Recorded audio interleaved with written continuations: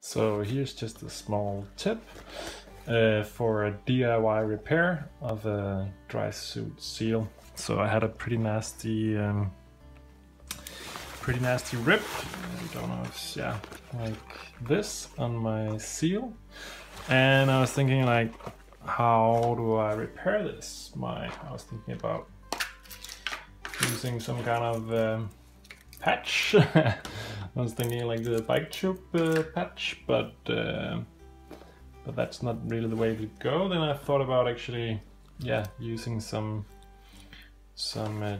bike tube, which seems to work quite well. Yeah, that's what this has been fixed using. So the method is quite simple. You cut a piece of tube that is suited and cut it open, and yeah, we wash the inside and you cut it to the required size.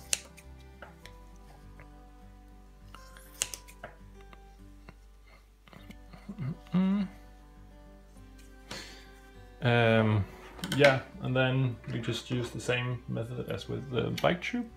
You scratch off or make rough scratch the back surface, either using some kind of bike tool like this or just some sandpaper, and you simply go ahead and use this like a patch, just like you would on a regular bike. Yeah, so it seems to have been working quite well on my little fix here. I'm at least happy with it. So, and it seems very sturdy. I'm not afraid of this opening up on me.